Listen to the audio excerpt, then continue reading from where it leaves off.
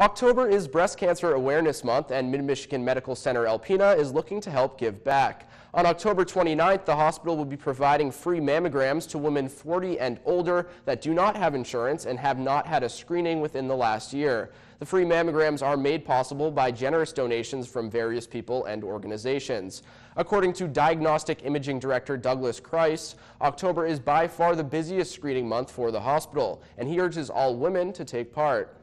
1 in 3 women are impacted by breast cancer in their lifetime. That's an important statistic, and it's something that we need to make sure that people are aware of and that they're able to take the proper measures to maybe catch things a little earlier so that their breast cancer doesn't impact their life moving forward.